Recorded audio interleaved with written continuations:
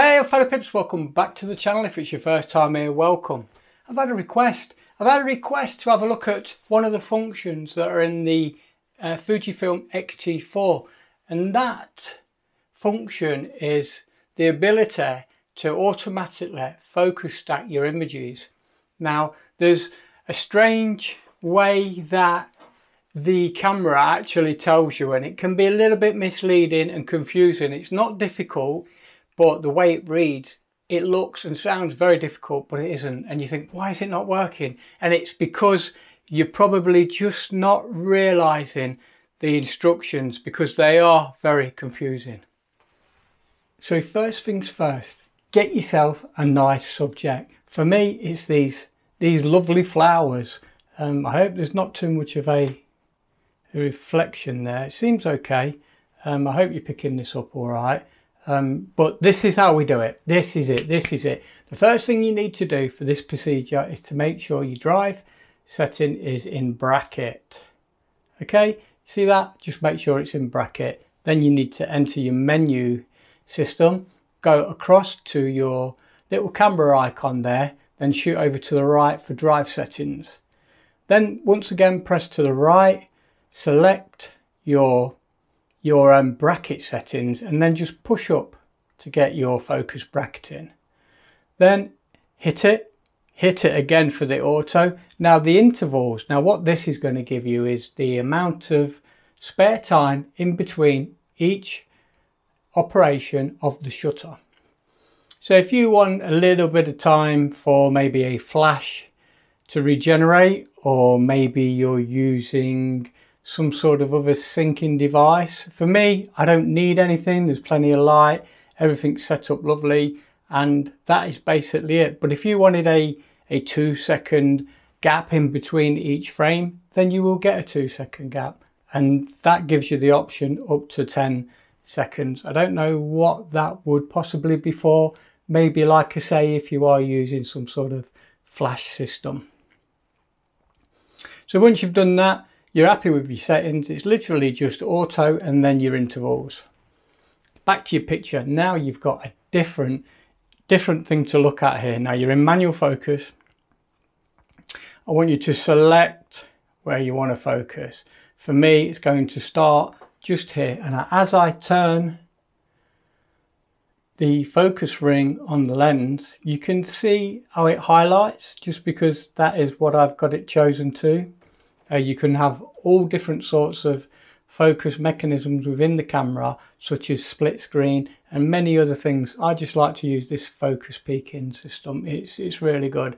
So once you've set your point A, just hit the OK and the menu button. Now you've got to select your end, which will be, for me, in fact, I might... See, this is going to be a hell of a lot of images. A hell of a lot. Look at it, how it's going up there.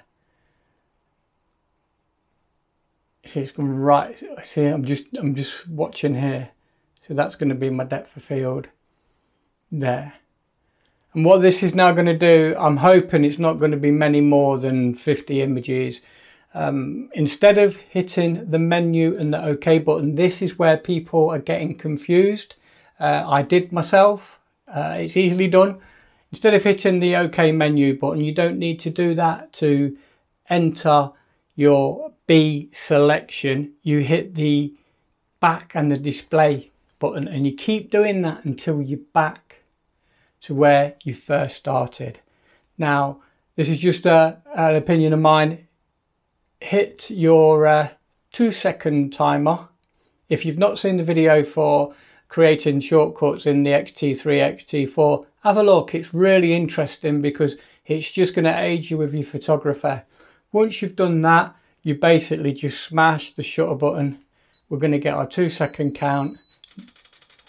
200 images just to fill that.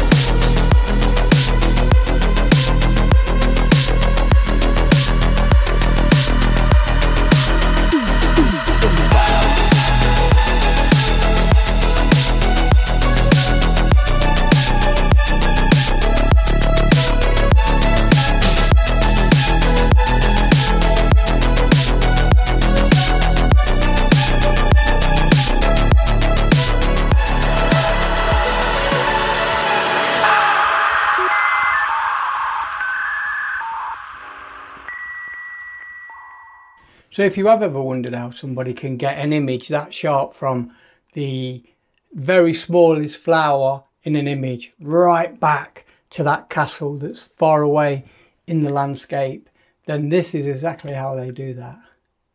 So with that said and done, I hope this video's helped in some way, shape or form. And there's one thing left to do, and that's get out and shoot, guys. You know you want to. Okay, cheers, I'll see you soon. Take care.